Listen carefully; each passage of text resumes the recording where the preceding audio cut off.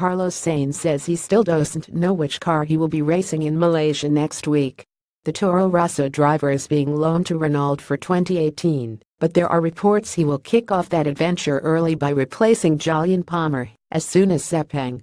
Sainz, 23, told Spanish radio Onda Cero, "Nobody has told me what I am doing yet."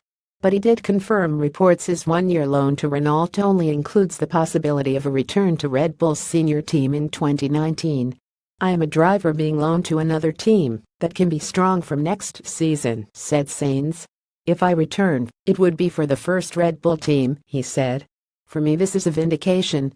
Asked if he feels he is being groomed for a world championship tilt, Sainz answered, "I think if I had a Mercedes or Ferrari I could be fighting for the world championship. Personally I see it more for 2020. I think the third title for Fernando Alonso is likely to arrive sooner than the first for Carlos Sainz," he added. GMM driver profile track Marina Bay Street Circuit track Marina Bay Street Circuit location Singapore website team profile Formula 1 calendar